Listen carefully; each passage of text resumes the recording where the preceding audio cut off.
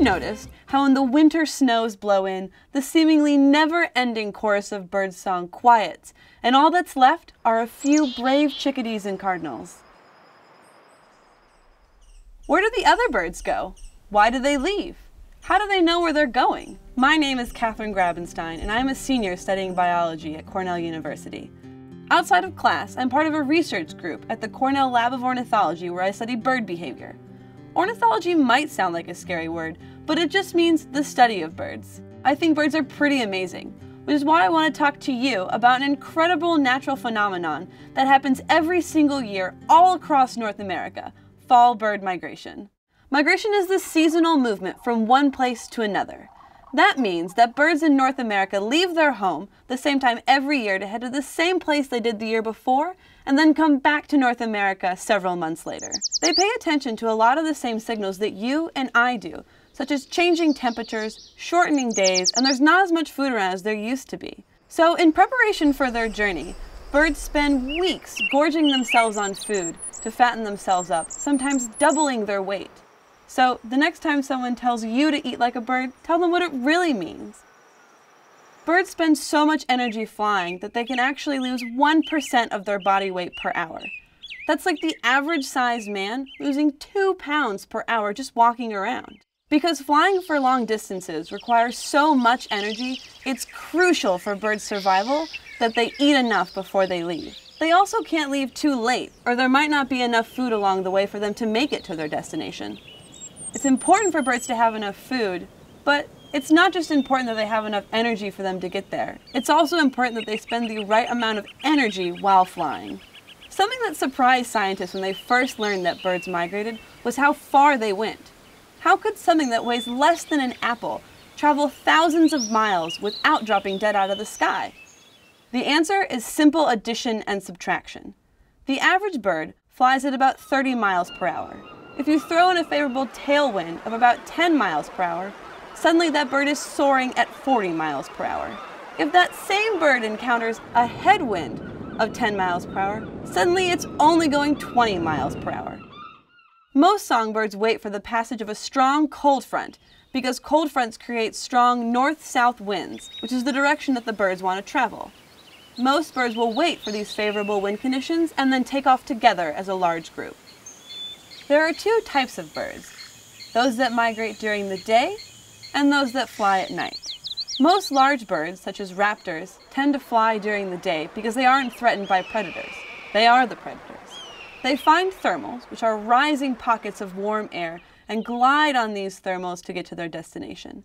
The birds that migrate at night tend to be much smaller, like warblers or sparrows. Migrating is exhausting, and small birds would be easy pickings for predators. They fly at night under the cover of darkness to decrease their chances of being eaten along the way. Once birds know when to migrate, where do they actually go? Most birds tend to head for warmer weather in either Central or South America. In North America, they follow 4 major flyways. These flyways travel along major landmarks like coastlines, mountain ranges, or river valleys. Birds on the Atlantic flyway follow the east coast down to the tip of Florida. From there, they head to South America.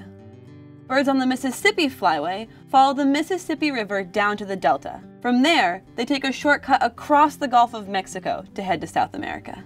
The Central Flyway runs down the middle of the United States. Birds on this flyway fly overland through Mexico and Central America. For the Pacific Flyway, birds use the Pacific Coast and Rocky Mountains to guide them southward to their destination.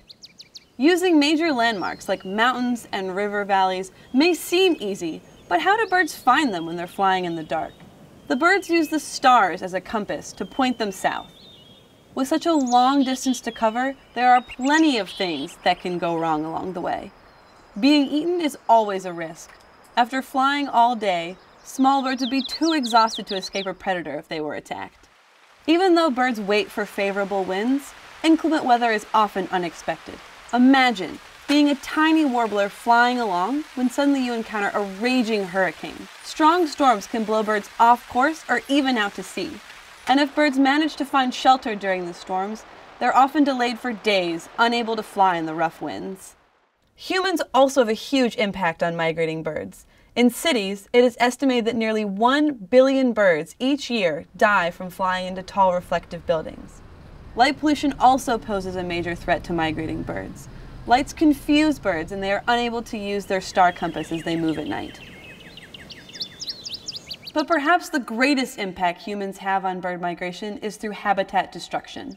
Many birds take weeks or months to reach their destination. They stop at familiar locations to rest and refuel before continuing on. But what happens when a black-throated blue warbler is on its way to Cuba and in Virginia the forest that it usually stops at has been replaced with a brand new strip mall? This is exactly what faces migrating birds all over North America. Stopover sites they have used for thousands of years are being changed into shopping malls and housing developments. Because migratory birds rely on multiple habitats, it's important for both habitats to be protected. If they don't, those birds are in big trouble. Most migrating birds spend half of the year in North America and half of the year in South America. And it's important for both countries to work together in unison to protect the bird and its native habitat. If only one country works towards protecting the habitat, that effort is likely to fail because both habitats need to be conserved. But humans also have the power to help migrating birds by studying the routes they take and then helping to protect these areas. And a great part about studying bird migration is that anyone can be a bird migration scientist. All you have to do is go outside, see birds, and then note where you see them. In fact, scientists who study bird migration rely on people just like you to help them collect their data. Scientists then use this data to generate maps of bird movement across the United States. Birds are pretty incredible creatures, capable of migrating thousands of miles.